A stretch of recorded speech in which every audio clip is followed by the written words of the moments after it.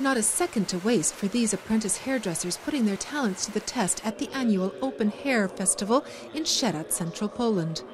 The competitors have just 30 minutes to wow judges, and the clock is ticking. The hardest thing is here, up front.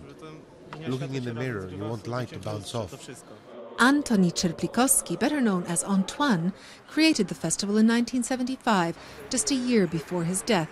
Born in Sieradz in 1884, he spent most of his life in Paris, where he revolutionized hairdressing by pioneering short hair for women. He also created the iconic garçon hairstyle for the likes of Coco Chanel, Josephine Baker and Edith Piaf. Janusz Szymański was one of his best students. Today he's judging young talents from across Poland competing in Sieradz. Antoine was elegance personified, a great artist, unrivaled in the 20th century.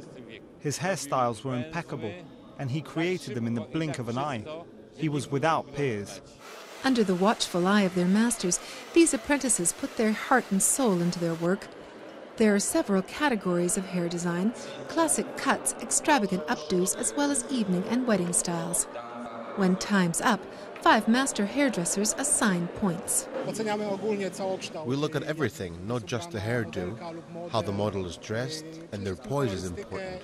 As for hair, we judge the color, style, skill in terms of precision and risk-taking. For the winners, the doors to a professional career are now wide open.